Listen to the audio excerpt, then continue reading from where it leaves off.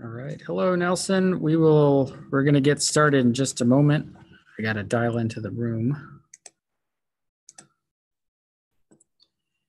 Let's see.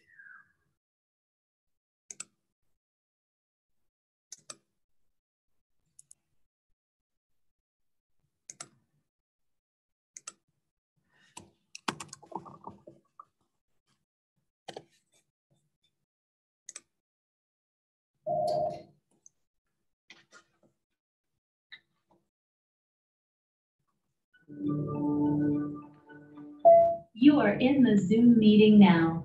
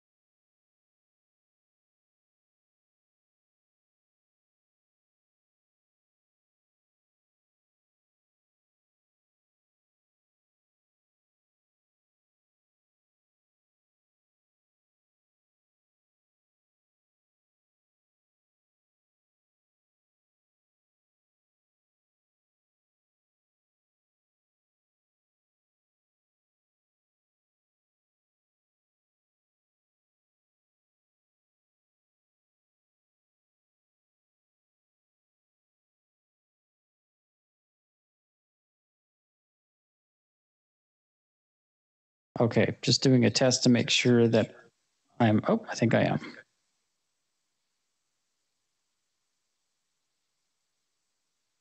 Okay. I think we're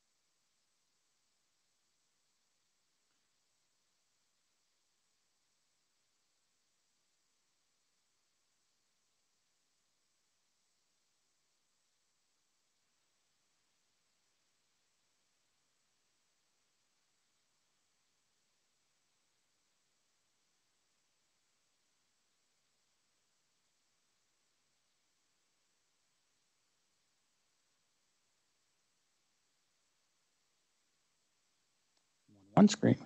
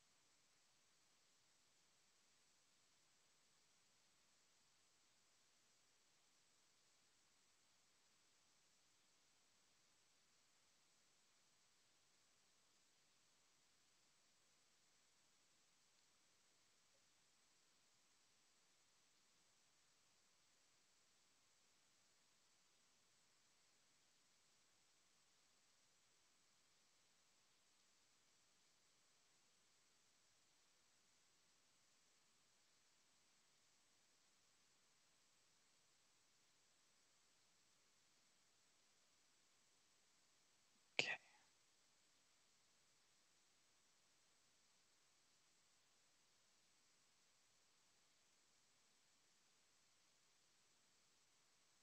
All right. The second question for Nelson is, can you see the screen?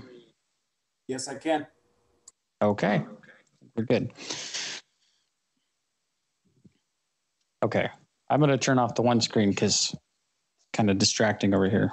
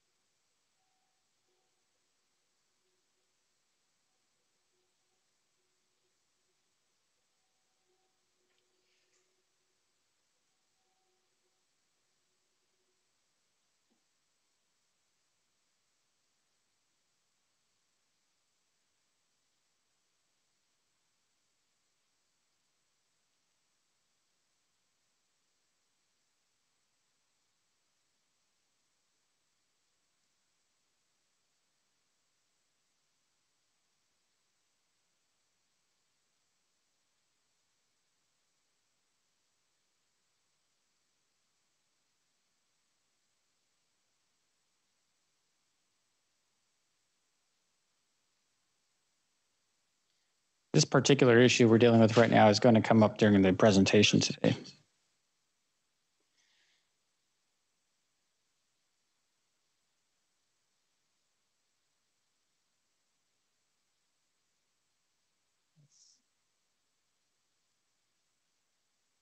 Okay, I might just use the one screen over here. Okay, so hopefully we'll get this down to like a 2-minute process instead of like a 5-minute process. Still don't know why I'm echoing through my machine here.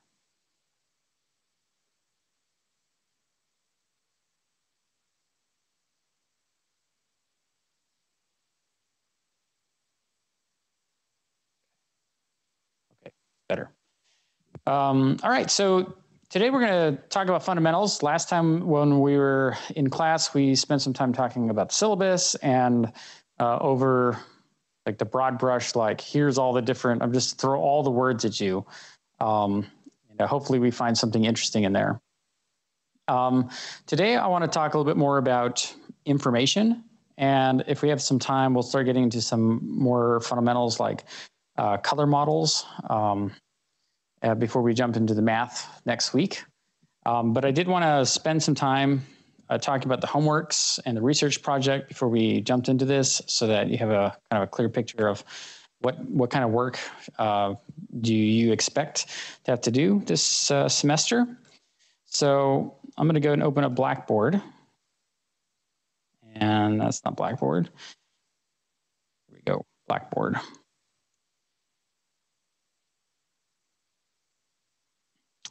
Okay, so I'm going to first we're going to talk about two main things. There's the homework, and then there's the Journey in CG project that we're going to be working on. So let me just go over the homework at first, and just reiterate that the amount of time that I expect or that I'm anticipating you'll have to do on homework is anywhere from about 4 to 6 hours per week. I'm thinking that's reading, doing programming projects, doing the research project, and all that. I'm not trying to use all of your time. So please give me feedback if this stuff is starting to be a little bit of a time sink, if you will. Okay.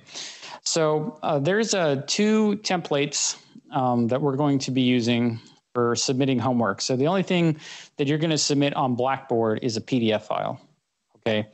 And the programming work that you do is going to be done on GitHub.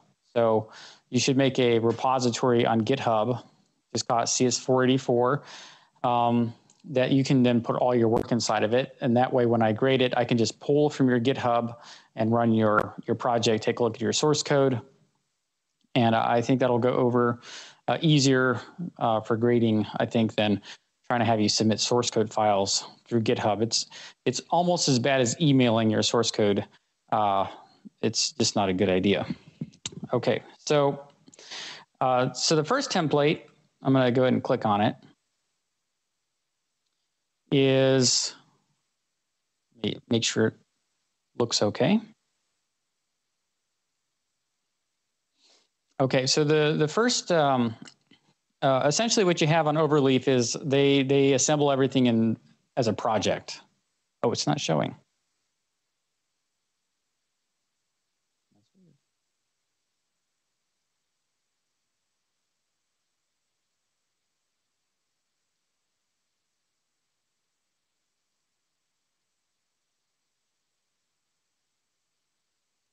Okay.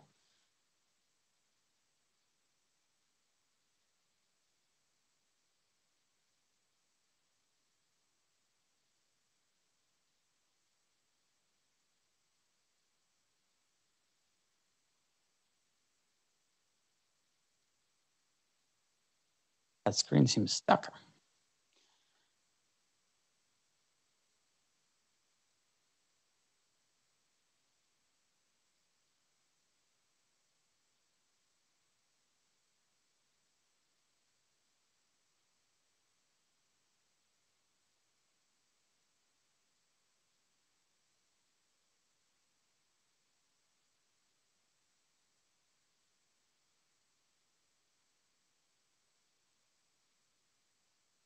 That's very strange.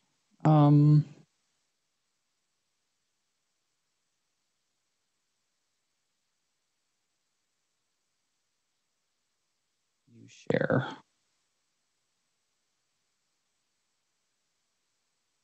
Oh, gotcha.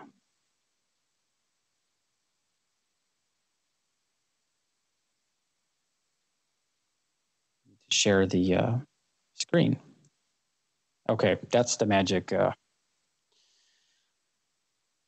That's the magic. Yeah, that's what I need to show from now on. The screen, not an application. Okay. All right. So, so we have a product. So Overleaf. So if you never logged into Overleaf before, you should definitely do that this week. If you don't have a GitHub account, which I think is unlikely at this point, set that up as well. And so the way that Overleaf works is you'll have a number of projects. So these are projects that I have inside my directory. So for example, we have I'm going to show you the 484 report template in the project report. So let me go over here. So when I load these up, this has the LaTeX, and you'll see that there's different files. So main.tex is where basically you'll do all your editing. Preamble.tex has a bunch of, let me minimize that. I'm using a bunch of packages like the graphics, so we can actually include images, or there's some mathematics ones in there as well, I think. Oh, that's included by something else. But yeah, I basically have a bunch of packages that I know we're going to use for this for the homework. And so what you'll do is you'll go in there and then you just change what needs to be changed. So over here, this weekend we're working on homework 0, so you change that to homework 0. And when you hit Control S, the website knows that you want to recompile it essentially. So if we change that to 0. Then you'll notice that it recompiles everything. The PDF has the new content that you were looking for. Okay. And then you'll just change the report name if you need to, or you can delete that if it's just a homework, and then put your name in there. And to make it really easy, if you go to the menu, you can make a copy of the project. All right. So this will allow you to copy it to your own Overleaf account, and then you can just use that going forward for each homework. Just make a copy of the previous one and do your changes. All right. So we'll go over this real quick, but just to kind of show you the different parts. So normally for the homework assignment, you're asked to write some kind of program, some kind of graphics related program. In the beginning, we're doing games. And as we get through the second half of the course, and we'll be starting work on a ray tracer. And so for whatever the main assignment is going to be, you'll write just a paragraph of how you designed your program. So basically just introducing what you did, and a postmortem, like what happened, what went right, what went wrong. Just so we're just doing some project management stuff, just getting used to that cycle. And then I normally ask a number of questions. So they're normally graphics related, although the first one is really just kind of like, what kind of graphics experience do you have? And, simple questions that are shouldn't be too hard to go through. And then we normally do a sample output. So you'll put like a screenshot of your program, and you can post the main source code to your program. So you don't need to put everything in here. Just put like where your main program is, what it looks like. And then that way in Blackboard, I can put comments on your code, and it's all nice and everything looks professional and polished. And then you guys can get some really good feedback on, I try to get feedback on everything that you do. And so there's that part. That's what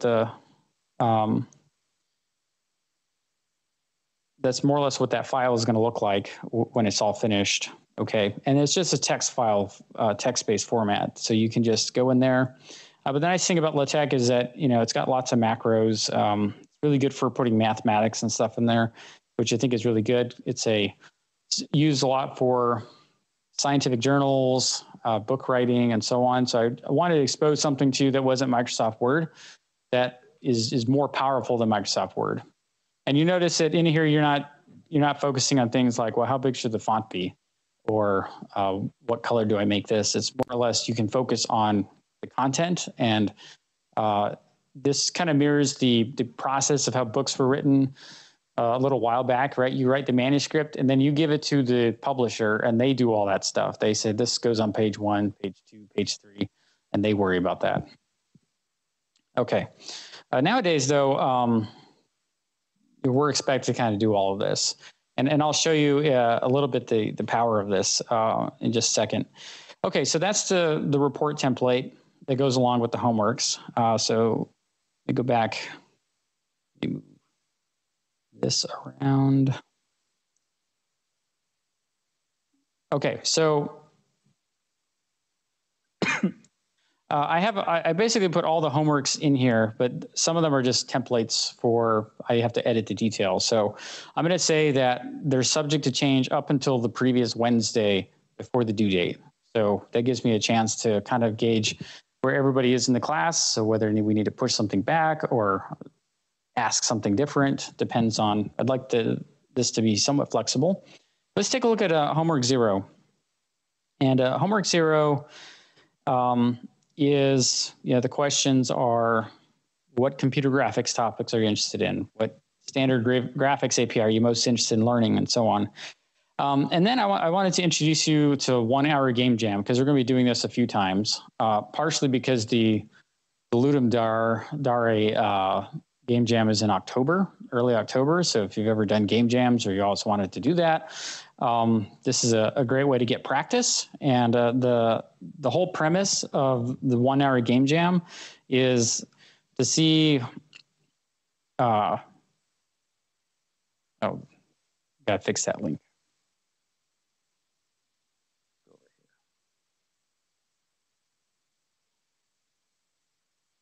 Must be .com.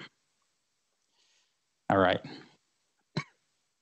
So the whole premise of 1 hour game jam is that every Saturday at about noon our time, they just they put a theme. So this last one that they just did was time travel. So people start working for about an hour or two and try to make a game in an hour. It's actually harder than you think, but you could probably do something in just a matter of 2 or 3 hours. And so I just wanted to put something where you're like, okay, you have to do it, but it's not like this huge time sink. And the other thing too is that it helps get you jump started on how do I do a graphics project? Like, how do you get started on something right away? And just as a way of reference, I can kind of show you, this is something I started doing a few years ago. I'll show you that the first one is called the lost button. And the idea with the lost button, I think the theme was one button. So it was kind of like, okay. So I was doing HTML5 and I was just kind of teaching myself how to do all this stuff. And at the end of like 2 hours, I was like, this is not coming together. So anyways, I came up with this like really terrible story. It's like 1, 2, 3, try to add some mood to it. And counts to 10. It's about the button that got away. And so I just took like the simplest game idea possible, which is Candyland. And I just like, okay, well, you press one button and you roll dice and you see what happens at the end of the game. I mean, it's basically that simple. So, you have to move at least 25 steps. So we have 22 steps to go, and it just kind of gives you different things. And random things can happen to you. Like you were forced to move a step back because you decided to play a game of basketball. I just made up random stuff. So I'm not like looking for AAA game title here. I'm just looking for something to get started. But one thing I found is that I might start with an idea the one weekend and then keep progressing with that idea. So you'll notice in these ones that I was like, okay, let's do some simple sprites. And in this one, it's a game about physics, but nothing really happens. Okay, that's what I got done that weekend. Okay, but then I was like, okay, well, we'll do some more. So then the following weekend, the theme was gold. So I thought, okay, well, I can do something. I can do something with gold. So I'm using the same idea here, and I think I'm supposed to touch something. I got to look for it though. Oh, there it is. The creature from the Black Lagoon. So now he's gold. And then it just kind of keeps repeating. It kind of keeps repeating until I find the next guy or wherever they might be.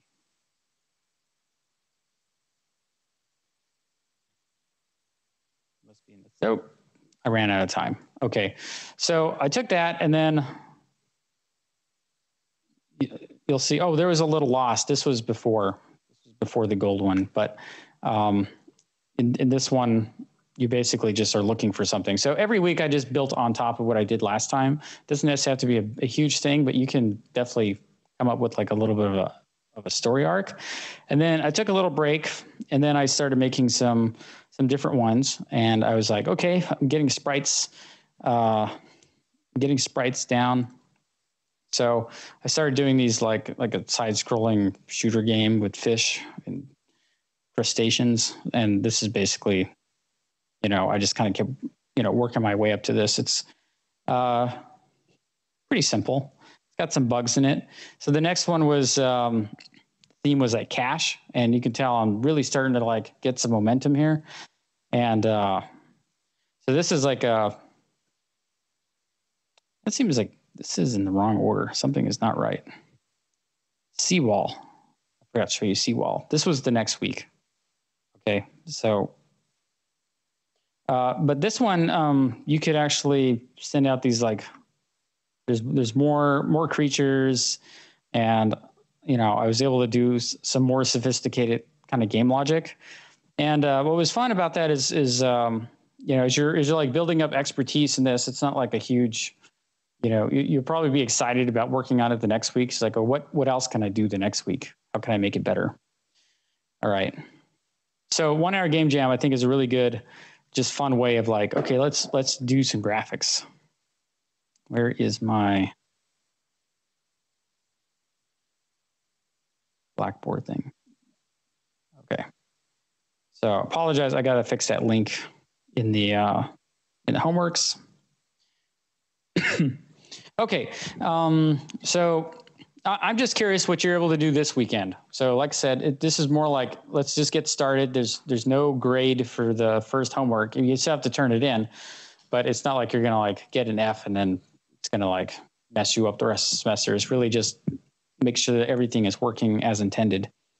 And then the following homeworks, what I'm looking at next week are, I got to come up with questions for next week, but use a 3D engine to do a 1 hour game jam. So I'm pretty flexible for the homeworks. If you want to use like Unity or Unreal Engine or some other like HTML5 engine or some other type of thing, that you're particularly interested in, then I would say feel free to. So if you do that though, make sure that there's a Windows build on your GitHub so I can actually run it. Especially Unity, because that's one of those you compile with a different version, and then you just can't use the other different build or different editor for that. Okay, and probably next week we're gonna start because we're gonna be working with a C++ engine to kind of homegrown, so we kind of see how 3D engines are built from scratch. So anyway, we'll see how things are progressing for next week. All right. And more or less the homework assignments are going to be pretty similar to that. We're going to have a strong emphasis on games initially up to the beginning of October, because that's when the Ludum Dare challenge is. So you'll have a lot of experience making something. And the Ludum Dare one, I made sure that there's no other homeworks for the class on that week. And that's because I'm expecting that you'd probably want to put 5 to 8 hours worth of effort into that particular one. It's a very exciting time. Everybody's working on games all around the world for 2 days straight or 3 days straight. So if you have more questions, feel free to bring them up in class. Okay, so those are the homework assignments. So they're generally designed to go along with what we're talking about in class and also just get you some experience. Make a little portfolio by the time you're done. The second thing is the journey project. So this is the research project of the class. And I'm still filling in the details for this particular one, but we can take a look at the template for that one. And you'll notice that this template is much, it looks a lot different. In fact, I actually use one of the ACM journal template for this one. And there's 10 parts to this particular homework assignment, and it's worth, we have a total grade scale of 10,000 points. So this is worth 1,500 because 15% of the class. So each part is worth 150 points.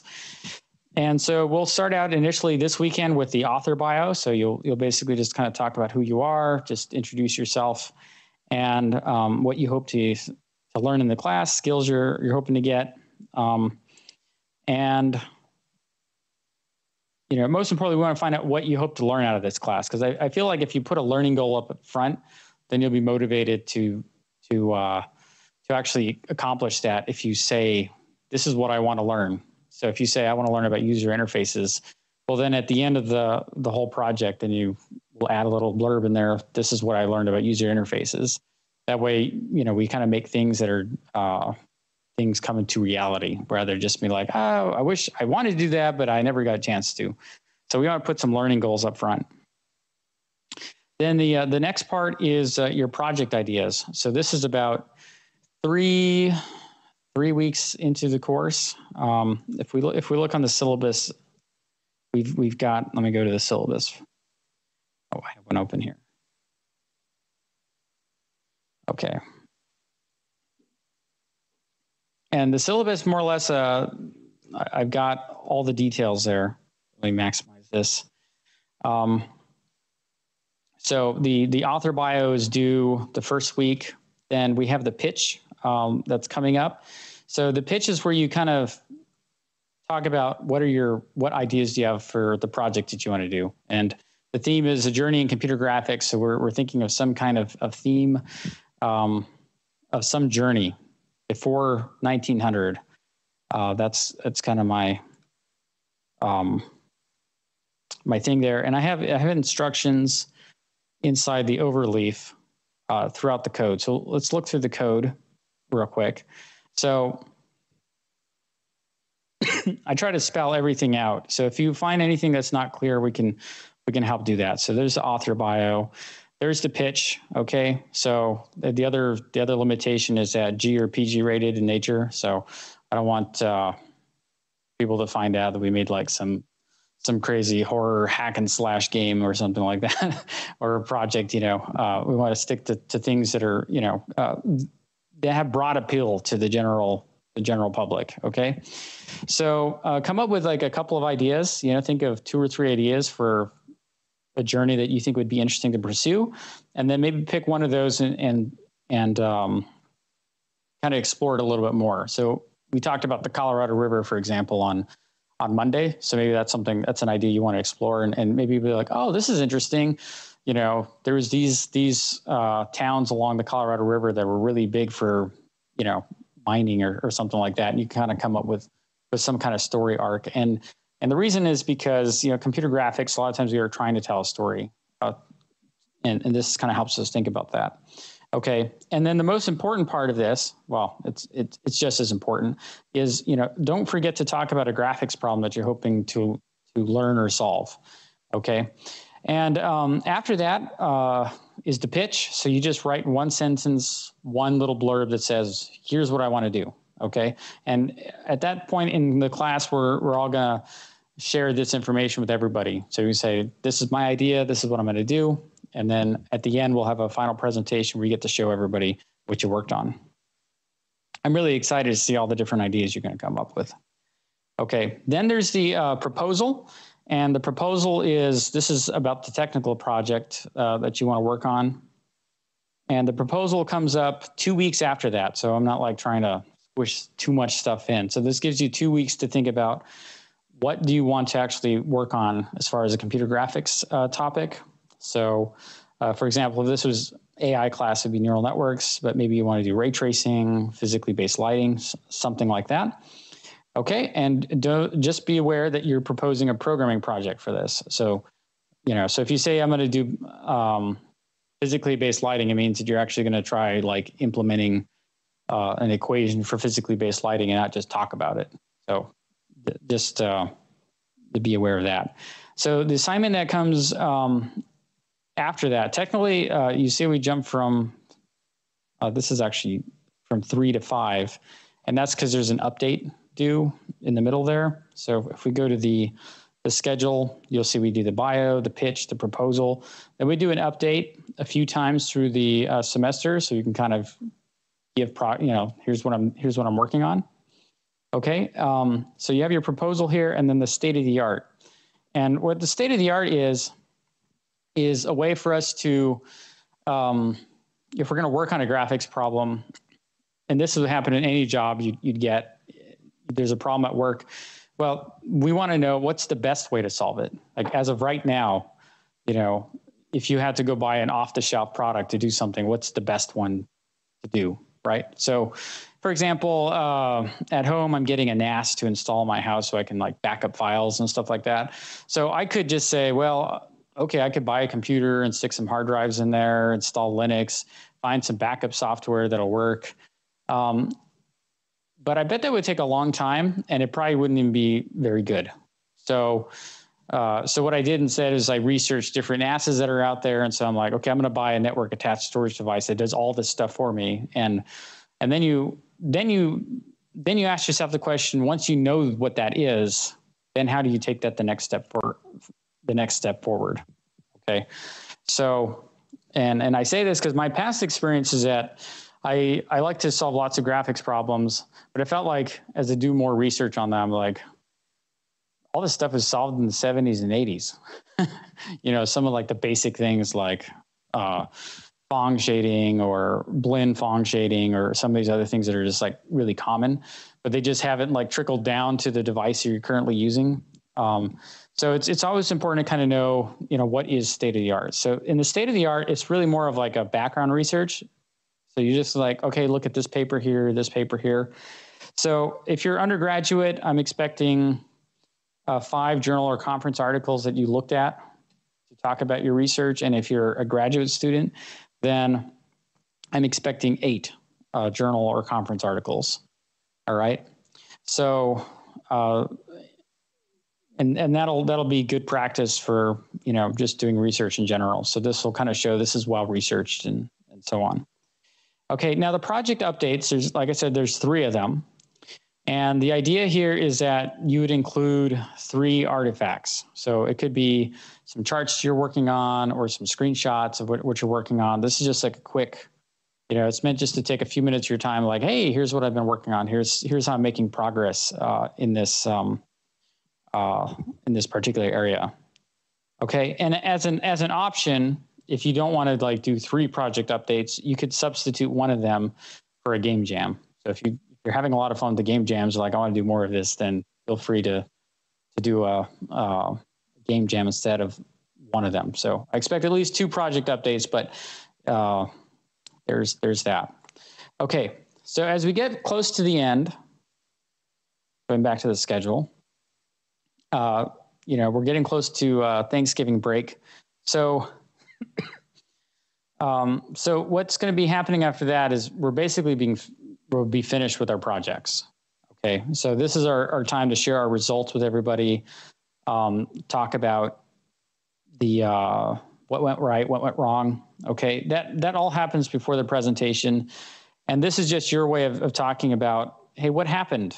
Did you meet your goals? How would you like to work on it in the future? Those kinds of things. How did you do it? What tools did you use? Okay. And then evaluation, how did you check to make sure that, what things did you do to like critically look at your work while you were doing it to make sure whether you're on the right track or not. Okay. And then the postmortem is just kind of a bigger version of what we've already been doing for the homeworks the whole time. What went right? What went wrong? What things could we improve on? Okay. And that's more or less about it for the project report.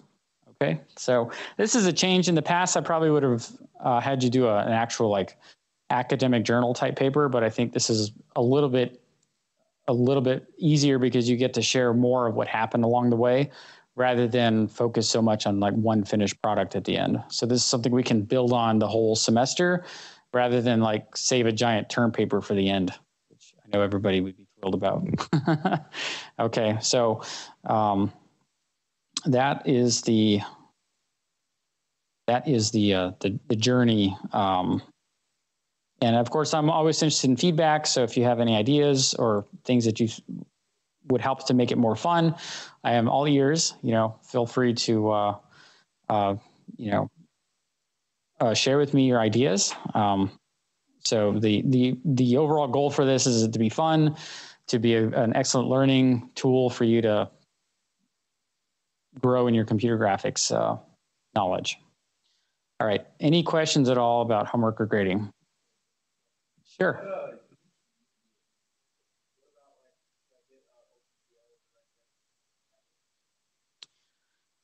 So my plan is to develop a starting template in C++ for you guys to use on the homeworks, especially as we get further on. Okay, so it takes a lot of work to get a graphics engine going from scratch. It's a lot of work. So I'm working on getting you a little bit of a boost up that. So if I can get something working that runs on a Raspberry Pi, Windows and Mac, then you at least have something you can start off with that's not, dealing with a black screen or something. Because as we get through the course, we want to do things like shaders, things like that. That would be more difficult to do if you have to do it from scratch. So the only thing I would do is just make sure that your computer's up to doing whatever we're going to do. It's kind of ironic that a Raspberry Pi sometimes is more capable than like a laptop that's like a few years old. It's I've seen this happen just because it's just a newer manufacturing process and they have new drivers and so on. So there's a few tools in particular that I want us to get some experience with. One is called Dear IMGUI. Anybody heard of that one? Dear IMGUI. So it's actually a really cool graphical user interface that you can put into your C++ code to create debug interfaces for your graphics programs. And they've, and it works with this model of, okay, you call the one function and you say, here's a checkbox, and this is the variable you should store the result in. It's called an immediate mode graphical user interface. And then the next line would be, here's a button and here's the action it should take. So it's very different than programming something in with like .NET, where it's more like drag and drop, where you put all your controls and then you double click on the control and add the callback code for that. So it's not a callback based. It's actually running that, say, 60 frames a second and actually checking to see, has the mouse gone over your button and did it go down since the last frame? It's a very different way of doing a graphical user interface, but is very useful for graphics because most of the time when you have a graphics context, like an OpenGL buffer or a DirectX buffer, you can't just draw. It's kind of weird. You can do it in your web browser, but you can't just normally do it in a program. You can't just say, well, let's stick a button here on top and let's stick a text box here on top. It's normally, you have basically assigned like a rectangular region for the GPU to do whatever it wants to it. And you can't just normally stick controls right on top of it. Web browsers are different because it's all part of a compositing that's taking place underneath the hood. So before, when the web browser draws everything's in layers. So even the WebGL that you're drawing is another separate layer. And so it knows how to draw things on top of it. But regular Windows applications or Mac OS applications or Linux applications don't work in that way. All right, does that answer your question? Okay. All right.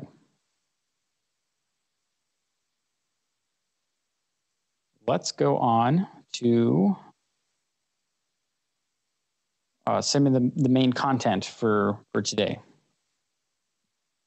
All right, and so where we're going with this is I wanted to talk a little bit more about what things are possible with computer graphics.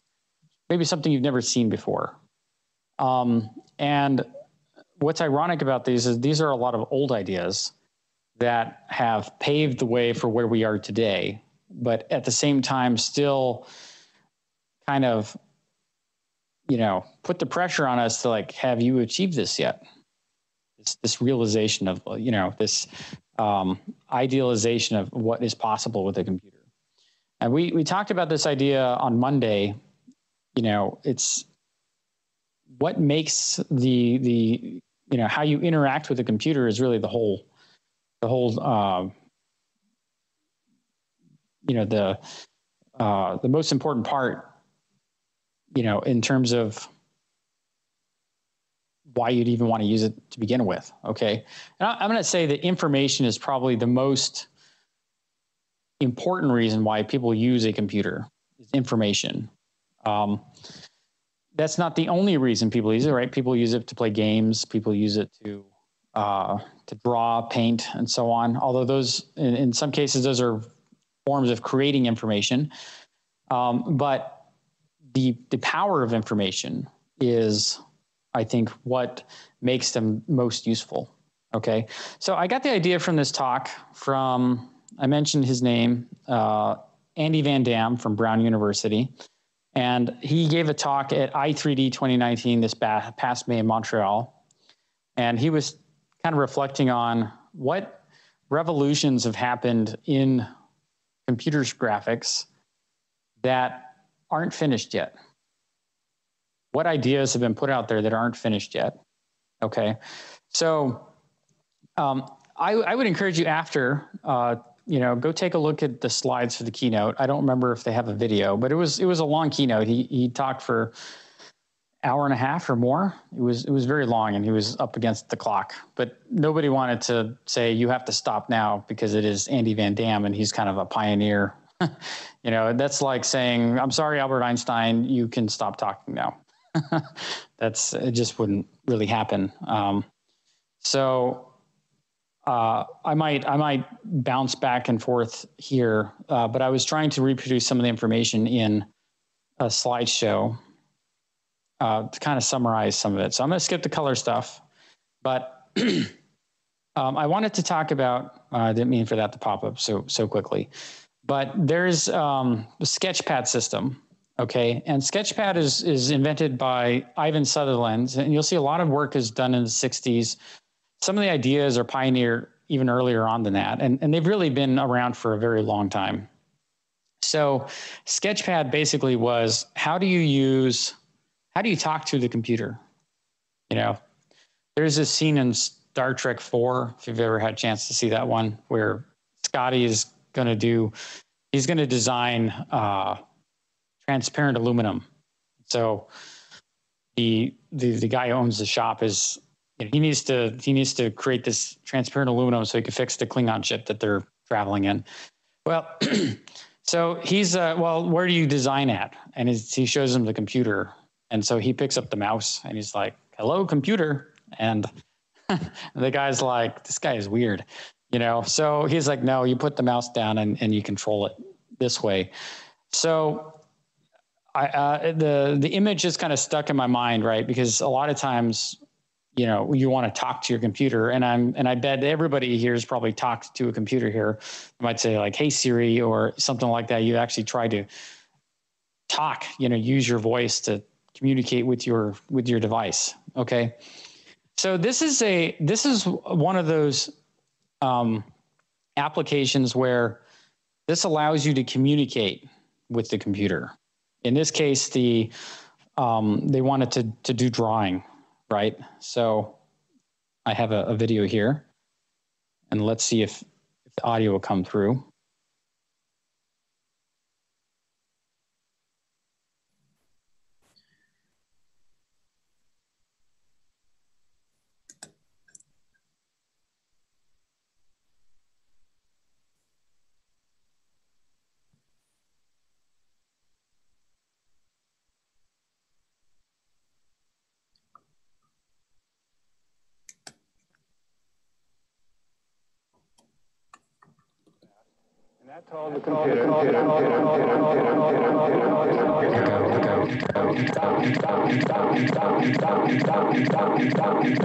That's not what I was hoping. Okay. Oh, I think I know what I need.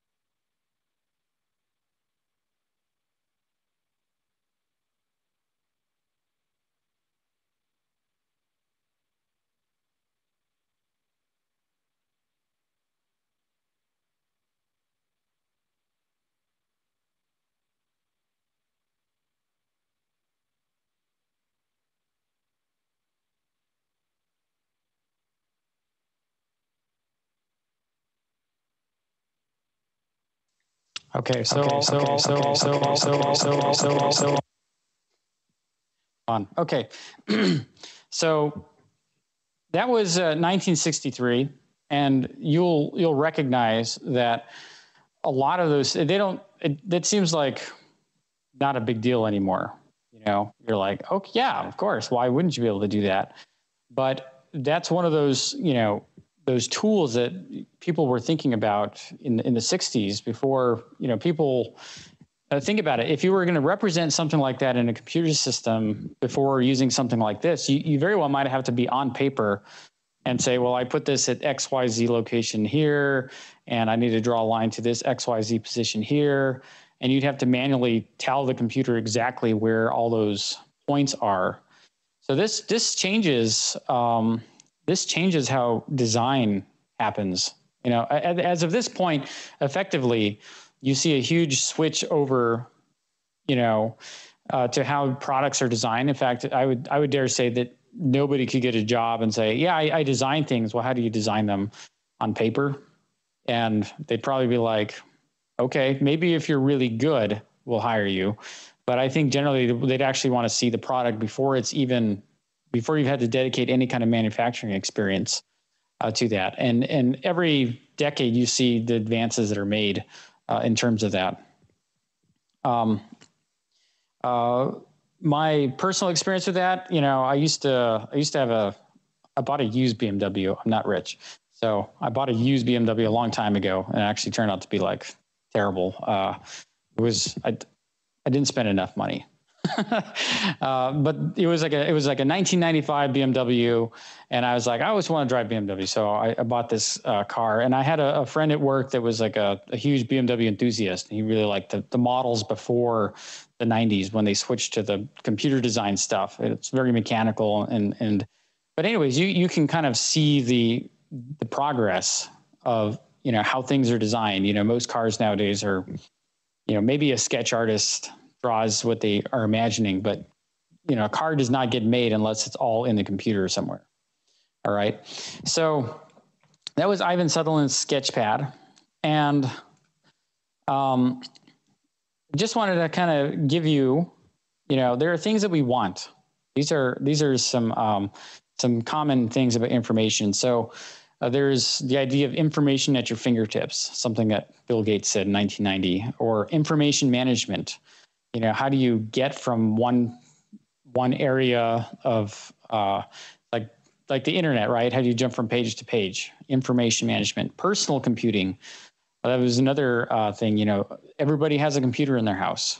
Probably at this point, whether your devices have fancy computers inside of them as well, but you probably have more than one computer in your house. That was not the case several decades ago. You might have had to go to a friend's house, who had a computer, just to kind of see what it was all about. UbiComp, there's this idea of like ubiquitous computing. We'll introduce another term called ubiety, which is another interesting term. Connecting the world. You can have conversations with people from Pakistan, or England or China nowadays. That's not something that was possible. Even user interfaces. There's an element of we've seen advances in there, whether they're good advances or not so great advances. But the first one, information at your fingertips. Bill Gates kind of gave this keynote speech, and a lot of times is that people are not necessarily interested about, I use this device for word processing, or I use it for spreadsheets. Really, it's a little bit more, it's more like a window. You have information in there that's important to you. So your spreadsheet might have your finances, but it's not the spreadsheet that's important. It's your finances that are important. Or maybe you wrote a letter to a friend. It's not the word processor that's important. It's the letter you wrote to your friend that's important. Okay. And, being able to just look back, sometimes I find it fascinating to read old historical letters, but more or less, if you stuck a stamp on a letter and you sent it off, that was it. You never like go back and read what you wrote, or, look at messages. Nowadays we just kind of like, oh yeah, I remember they said that to me a few months ago, and you're like, scroll back in your instant messages on your phone, and you're like, oh yeah, that's what you said, And so just having that kind of information is very powerful. Google's an example, right? Their mission statement. I pulled this off today: organizing the world's information, making it universally accessible and useful. That's a pretty, a lot of people think about Google as like search, but really their business is connecting information together. Here's a very interesting man. His name is Vannevar Bush. And in 1945, he wrote this article. I forget the magazine, but there's a link to the article. I'll make sure that the slides get posted up on the Blackboard website. But in the introduction to the article, he talks about, saying that there's instruments that, if we continue working on this, will give us the ability to look at all the knowledge from all past history. Something we've not quite realized yet. Kind of like what the Library of Alexandria was back in the day, the kind of central repository of information. But this is something he says. Selection by association rather than by indexing may yet be mechanized. One cannot hope thus to equal the speed and flexibility with which the mind follows an associative trail, but it should be possible to beat the mind decisively in regard to the permanence and clarity of the items resurrected from storage. In other words, we don't have perfect memories, but we're generally pretty good at jumping from topic to topic, and it'd be nice to have some kind of device that would help preserve all those details for us. Okay.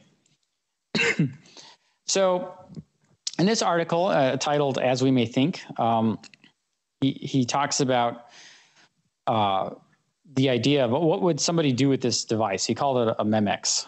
And he's talking about, there he goes, building a trail of many items. Occasionally he inserts a comment of his own, either linking it into the main trail or joining it by a side trail to a particular item. When it becomes evident that the elastic properties of available materials had a great deal to do with the bow, he branches off on a side trail which takes him through textbooks on elasticity and tables of physical constants. He inserts a page of longhand analysis of his own. Thus, he builds a trail of his interest through the maze of materials available to him.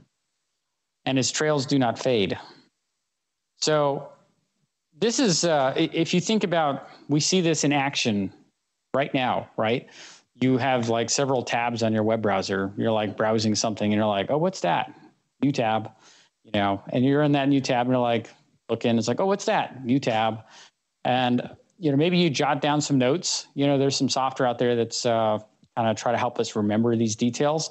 But Wikipedia is probably a great example of everybody contributing, right? So Wikipedia's got this huge linked, you can jump from page to page to page, kind of examining something, and it doesn't just go away when you're finished. And you kind of, plus Wikipedia is the kind of thing that if you needed to insert that knowledge into what everybody knows, and you can kind of just go in there and do it. All right. So this is a very interesting article in terms of all the things it was like what we would like to do. I don't think we're there yet, but I think we see this clearly done in the way that we do behave nowadays. It's clear that this is valuable to us. Another sentence in there is wholly new forms of encyclopedias will appear ready-made with a mesh of associative trails running through them. And I was like, that sounds like Wikipedia right there. But being able to just generate, I'm seeing new stuff popping up where, it either summarizes information or, tries to be a new body of knowledge for a particular topic. So that's As We May Think, 1945. And there is another guy. His name is Doug Engelbart, and he gave this presentation in 1968, and it's called "The Mother of All Demos." And it's we're going to watch some of it, but it impressed a lot of people, and it changed a lot of how we interact with the computer. And we're going to see in 1968 all the different ideas, or a few of the ideas that he was introducing at that time from his research group. So I think we're going to click this. I'm going to mute this.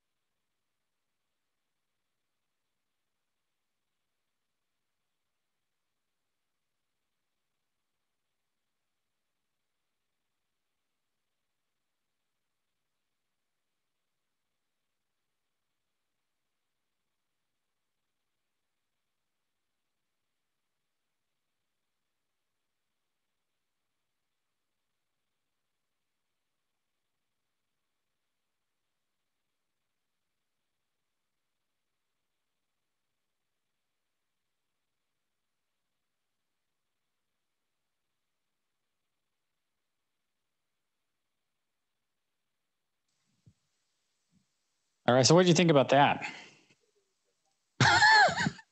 Now you know why it's the mother of all demos. I mean, he basically just everything we use on a computer nowadays, sometimes you like to think, oh, Google Docs, two people editing the document at the same time. And they're like 1968, already did it. And it's kind of amazing that the work that they were doing there, like we still see it nowadays. But think about what was happening before 1968. Most people probably thought computers were for people, with lab coats, and they would go in there and type things on punch cards and, have this very, yeah. So this is pretty awesome. It was called NLS, stood for Online System. And a lot of these things, even to the, now we know why it's called the mouse. They just don't remember why. It's just, they probably were going to name it something else, but they didn't. Multiple windows. I mean, all these kinds of things that took a long time before it was on everywhere. Okay. So it was a big, and people nowadays, you could probably watch the whole video and probably be like, oh, that hasn't been done yet. Or I don't see that happening. And, some of that's due the way businesses just typically run in the United States and around the world. But, there's lots of great ideas that are still kind of coming out. Just wanted to spend a little bit of time talking about hypertext. So there's Ted Nelson in the 60s. Ted Nelson is a collaborator of Andy Van Dam. And he kind of worked on this thing called Project Xanadu in 1960. And it wasn't until a little bit later that we have HTTP. So HTTP is the hypertext transfer protocol. That's how documents go across the internet. Okay. It's not the idea of hypertext. And the idea of hypertext is all about, linking things. It's that associative memory that we looked at earlier, being able to jump from topic to topic to topic. But one question that Andy Van Dam kind of posed, have we lost the equality of reading and authoring? So I would say that by far, how do most people interact with the internet? Is it an active participant in terms of you're in there and you're putting your own information on there, or is it just simply consuming information? It's more or less like a one-way street nowadays. And then aside from the occasional Wikipedia article that you publish or blog post that you put up there, generally speaking, it's very different. There is no sense that you do both. And I think in its infancy, the idea of hypertext was always about being able to do it both ways. Okay, not to say that Sir Tim Berners-Lee is not greatly accomplished for the work he did with HTTP, because we wouldn't really have the internet with all that, especially as we know it nowadays. But there is this idea of, it's a little bit different now. It's harder to go back to because the internet is so pervasive. So then the next thing that kind of deals with this information is personal computing. Okay. And well, let me just jump back here real quick because the whole hypertext question, and just kind of talk about, I just wanted to kind of show some interesting things, right? Because we were talking about the great Library of Alexandria that burned up. So it'd be nice if we could see what was there, but we don't have that. There was, let's see if I can, you have a Paul Outlet in the 19th and 20th century. In a way, you could almost call him like the internet pioneer. He actually envisioned this whole system of cards and stuff that would automatically be fed around in like tubes and stuff and give you information in the same way that we kind of do it nowadays. And so it was kind of interesting. They actually built part of this machine, although it never really went anywhere just because it was impractical. Okay, but you can look over here. Says, from afar, anyone would be able to read any text expanded or limited to the desired subject projected on an individual screen. Thus, anyone from his armchair would be able to contemplate the whole of creation or particular parts of it. Everything in the universe would be registered at a distance as it was produced. Thus, a moving image of the world would be established. And you can kind of see this whole like network of buildings and so on, kind of interconnected. So the ideas here have been around for a bit, and I think they're very interested in seeing how this goes. There's some more of Vannevar Bush's microfilm selector. This was the Memex, as he was kind of talking about. How can you? Because the cool thing about microfilm is you can store a lot of information on it, and so this was. For example, there was this, it's called the Micro Image Bible. So they took the King James Bible and they like stuck all the pages, over 1,000 pages, and you can like hold it in your hand. They actually sent it to the moon. That's a little known fact, is that's one of those things that went to the moon. So that's kind of fascinating how I don't know if your libraries still, they used to have microfilm displays. It's the kind of machine you just walk by because nobody's using them anymore. But they'd have these huge libraries of microfilm. So you could go back and read a newspaper from like 19 whatever, just put it in there and take a look at it. I've used those a couple of times. And then as far as like the information management, he gave some examples of like, ancient documents that kind of have that idea of like, let's link around to different pages. So for example, in the Talmud, you would have commentaries on different parts of the Hebrew scriptures. And they put all this information the same way that we have like commentaries on things that we read about on the internet. These we have always wanted to do things like this. Or like hyperlinking, like this page back here from the Bible. This is the 1611 one. And so you'll see like little verses listed on the sides in the margins. And those are kind of like, yeah, if you go back here, then that relates to what you're reading over here. They have the Hadith. I think that's like the Arabic type thing. Different catalogs, like Christopher Columbus's son. There's a book catalog over here. So people have been, interested in like, how do you make information more accessible? And not only that, how can you give context to information? All right. Okay, let's see if I missed anything else. This was the other thing that Vannevar Bush was talking about building using Trails was, being able to like draw stuff in there. Like you could be on the device and you could be drawing stuff. Maybe you're setting bows and arrows or and you wanted to kind of add information to that as you're learning about it. Okay, I like this. There is a new profession of trailblazers. That's just what I'm looking at, a room here. A room full of trailblazers. There's Doug Engelbart. We kind of looked at that type of thing. There's Ted Nelson. Okay, and I just wanted to end over here. You have like a hypertext editing system, Intermedia, Fress, the electronic book technology in 1990. And so there's always been like research on the side. So everybody just knows about the internet, but there is still continuing research on hypertext systems and how you link information together. That's still ongoing. So it's not like a dead area, but it's not necessarily a well-known area because everybody's like, well, why don't you just use the internet? But as we mentioned earlier, there are some reasons why the internet maybe is not as good of a choice. Okay, go back here. Okay, so personal computing. So this is the next part, right? Because at one point you have people, they hear about computers, you can actually just use one, and even when you had a computer at home, I would say just being able to have a computer in your pocket has been a huge change. You need to make an appointment, you put it on your calendar at home, and then if you're at your computer at work, you could pull it up and you have everything kind of linking together. And so there's this, famous the 1984 video that Apple did that was kind of talking about, it's just like push for personal computing. And we're going to watch that in just a second. But there is this idea of, you have micro miniaturization. Okay, so the term microcomputer really meant a much bigger computer. There doesn't take a warehouse anymore. It takes, your office space. But there's like micro, computers, mini computers, microcomputers.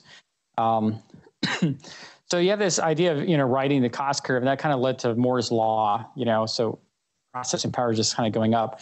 But you also, at the same time, you have IBM, but you also have like the anti-establishment crowd. And these are the people like, information should be free.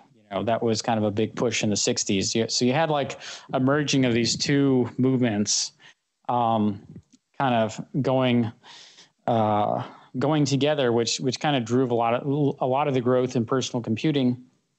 And, but if you look in the last 2 decades with social media, this idea of information wants to be free has not exactly been, I think it's turned, I would agree with Andy Van Dam. He kind of thinks it's kind of turned for the worse a little bit in terms of privacy, being sold your information being sold as a commodity type item rather than it be just like, we're thinking like, yeah, we should be able to know how your car is built. So you can just kind of go in there, look at the parts and be able to fix it yourself. But nowadays it's, it's still hard to do that. And at the same time, too easy to give away too much about yourself. It doesn't help. Okay. So anyways, 1984, everybody familiar with the premise of 1984? The whole idea of like a big brother type of government. So let me mute this again.